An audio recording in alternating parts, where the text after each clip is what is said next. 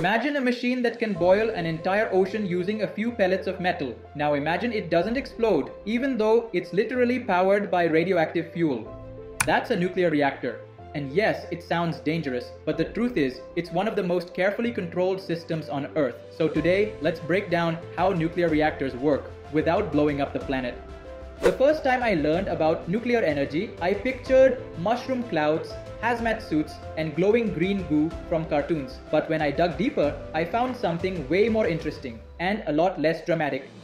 Turns out nuclear reactors are kind of like giant kettles, only with uranium instead of a gas stove. Alright, so here's how it works, step by step.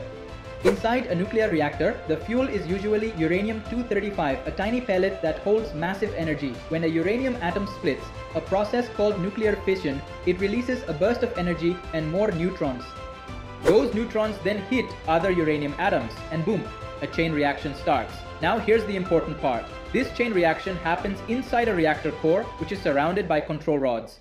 These rods absorb extra neutrons and slow the reaction down when needed. Think of them like brakes on a car. All the heat produced by fission is used to boil water, and the steam spins a turbine, just like a regular power plant.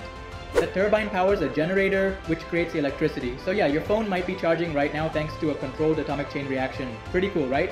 And don't worry, the entire thing is enclosed in multiple protective layers. A pressure vessel, thick concrete, steel containment domes, basically a fortress.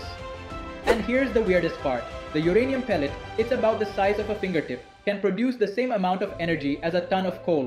One tiny piece of radioactive rock can power your house for months. So now I've got to ask, if you had to power your entire home using one energy source, would you go with nuclear, solar, or hamster wheel? Drop your pick in the comments and let's see who picks the craziest one.